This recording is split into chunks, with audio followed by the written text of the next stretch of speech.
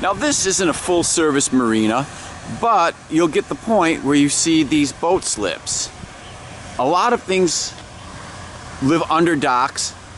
You have the site for attachments here for the oysters, and this does attract a good deal of fish. Many boat slips that I know when the water temperature is right will have a snook or a tarpon hanging out in each of these little bays. It's fairly common. Another little interesting tidbit here is there's a rogue crab trap. The crab traps are generally put out by markers. You are allowed to have up to 5 crab traps with a recreational fishing license.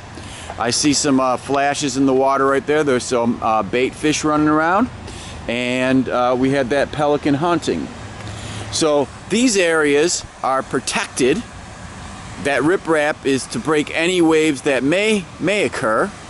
Then you have your boat slips as well, which provide a lot of habitat. You can see just how low the tide is by how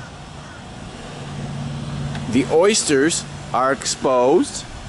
So oysters and barnacles attach themselves to these hard surfaces.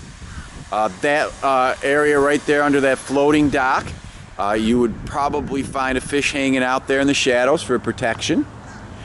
So in your coastal processes, you can see the seawall.